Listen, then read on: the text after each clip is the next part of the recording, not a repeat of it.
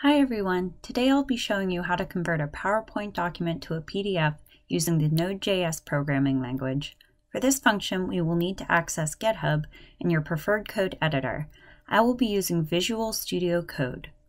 To access the code used for this function, we first need to use GitHub. We will include the link to this source code in the description below. Once you've reached the GitHub code page, we will copy the URL, open GitHub Desktop, and select Clone a repository from the internet. On the URL tab, we will paste our copied URL and hit Clone. Once you've cloned your repository, you will open it using Visual Studio Code or your preferred code editor.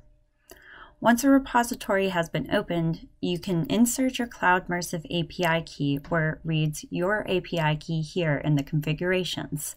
Be sure to input the file you wish to perform the operation on as well. After this, you can press F5 to run the code.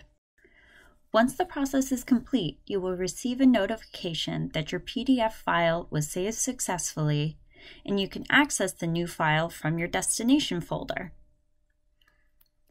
And that's pretty much it. Thanks for watching, and be sure to subscribe and check back in for more tutorials on Cloudmersive APIs.